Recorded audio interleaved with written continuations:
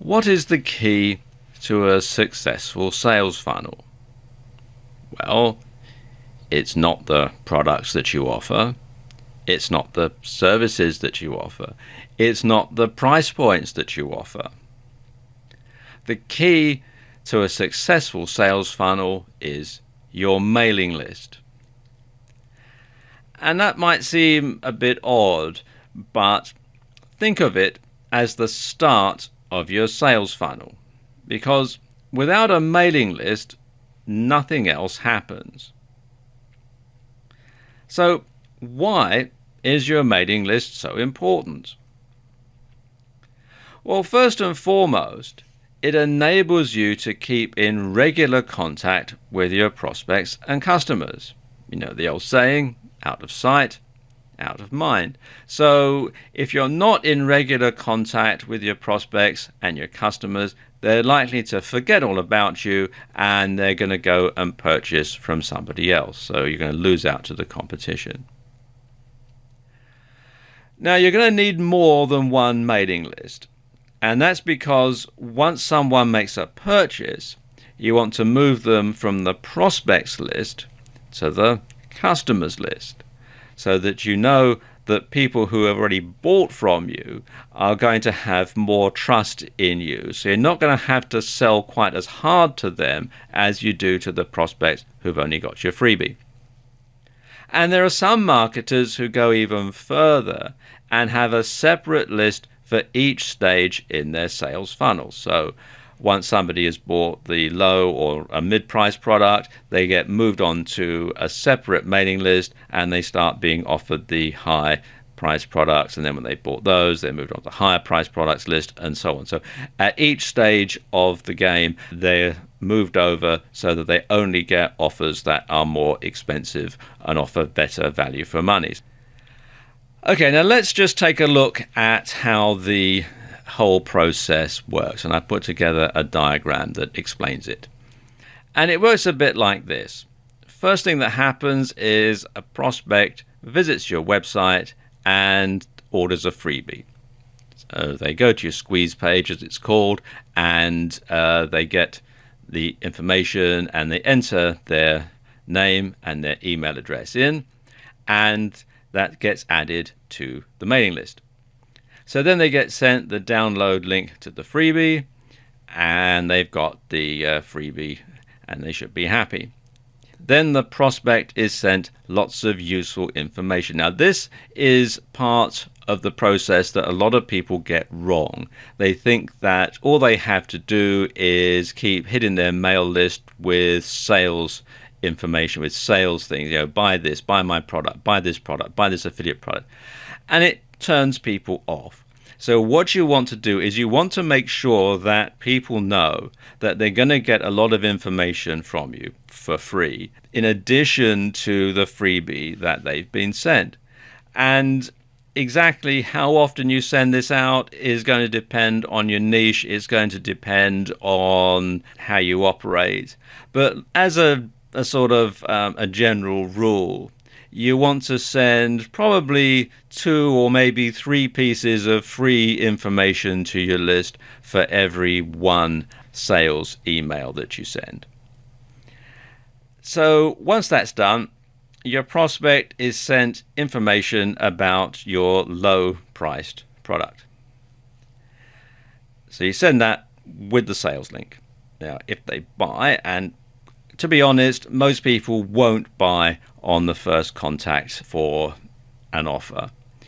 You keep them on the prospect list and you send them information about affiliate products and other low price products until they actually make a purchase. And of course, you keep sending them all the useful information as well. So then you get to the point where the prospect actually does buy something.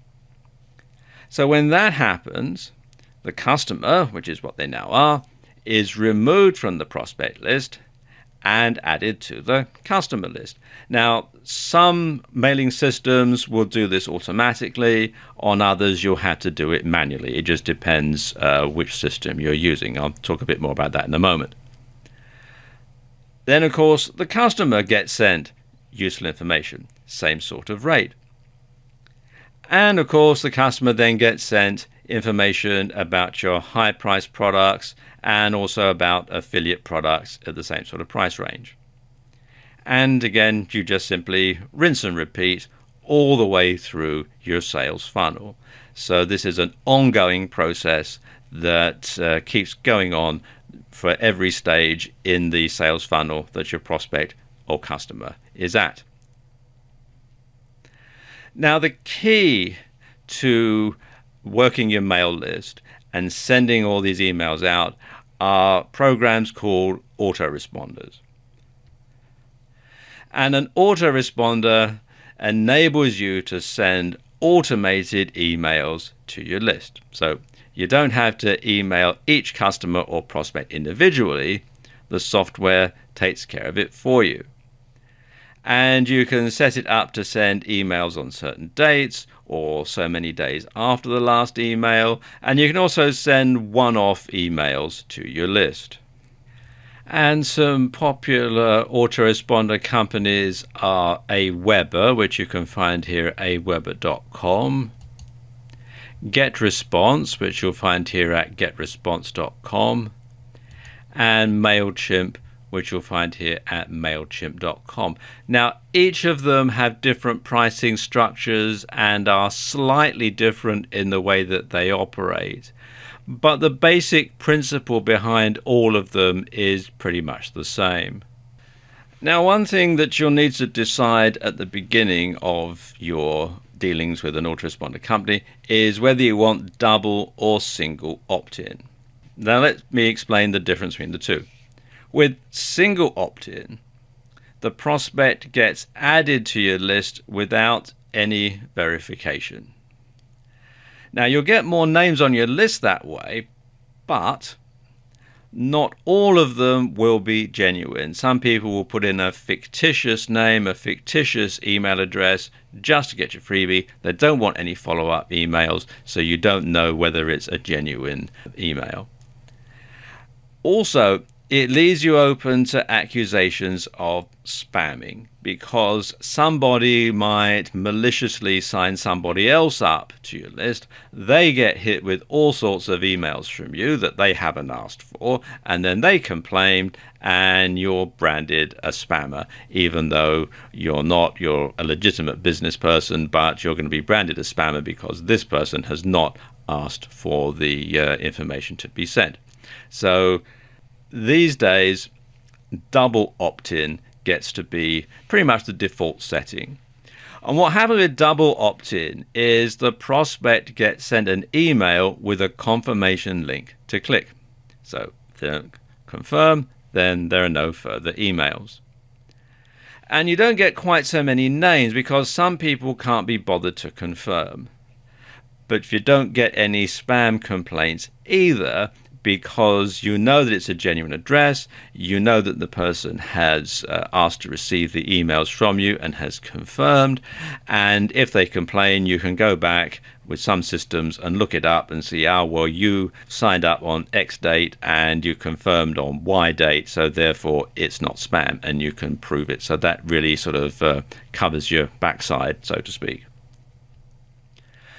And as I said, double opt-in is becoming the default settings for most autoresponder companies.